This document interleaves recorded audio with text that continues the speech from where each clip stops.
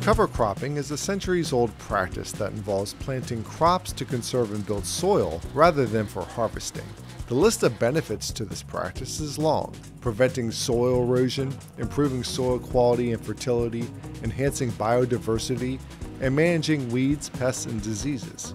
But knowing which cover crops to use, during which season, and under which climate conditions can be daunting. Researchers here in Beltsville, Maryland, are coordinating a national research network looking at crop productivity, soil health, and sustainability through cover crop practices. The main driver is real-time data acquisition, aggregation, analytics, and visualization.